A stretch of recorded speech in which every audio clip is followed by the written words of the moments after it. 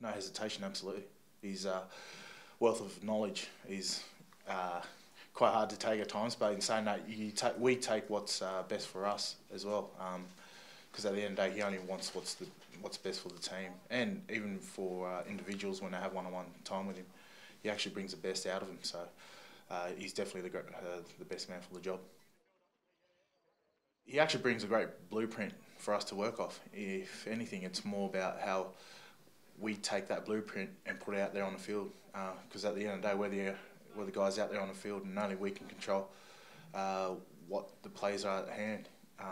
But if anything, he's also a great motivator, just getting us to be upbeat about every single session that we take, because you never know when your next test might be. For some, it might not be. So we're just making sure that we make the most of the opportunity that we have. That's why they're number one. They've done their homework really well against us. In saying that, we've got to make sure we give them a few more options to defend and make it easier for us to win our own ball. No bigger test than to play at Eden Park. We haven't won there for a while, and going to need to be on our ball game.